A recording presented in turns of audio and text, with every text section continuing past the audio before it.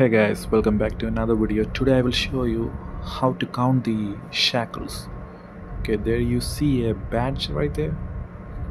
That's where you start the counting. So from there, just count 1 and 2, 3, 4, 5, 6, 7, and a 8, and a 9.